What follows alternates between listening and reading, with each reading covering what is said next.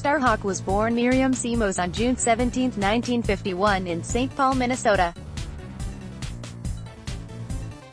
A teacher, writer, and activist, she presents in all of her work an integrated critique of the UAL, social, economic, and political systems that make individuals and communities unhealthy.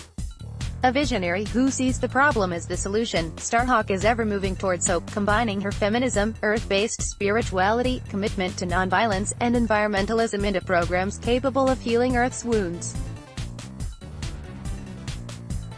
One such program is permaculture. As an environmental activist, Starhawk has been a leading teacher and practitioner in the permaculture movement, a hope-filled attempt to reclaim land blighted by extraction and degradation. Permaculture, permanent culture, takes its cues from the ecosystem itself, designing agricultural practices and social relations according to the patterns found in nature. As a peace activist and writer, Starhawk travels the world giving workshops and reporting on nonviolent movements. In 1993, she published the post-apocalyptic novel The Fifth Sacred Thing, which poses in narrative form a question central to nonviolent movements: how can a peaceful society defend itself in the event of attack without either being taken over or losing its identity by fighting back? The unfolding of the answer makes The Fifth Sacred Thing a beloved novel with a cult following. Since its publication, Starhawk has written both a prequel, Walking to Mercury in 1996, and most recently a sequel, City of Refuge in 2016.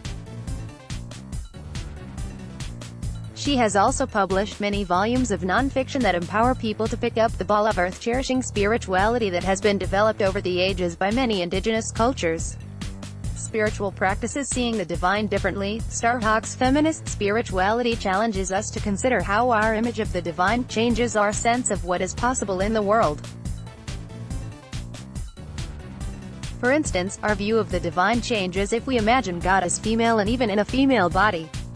Take a few moments today to think about how your mind engenders or embodies the divine. Then change some of these attributes and notice what new ideas and feelings come into view. Accompanying your "no" with a "yes," Starhawk's activism and writing are fundamentally hopeful, holding out evidence of progress and practical steps forward as an antidote to despair. She encourages people to always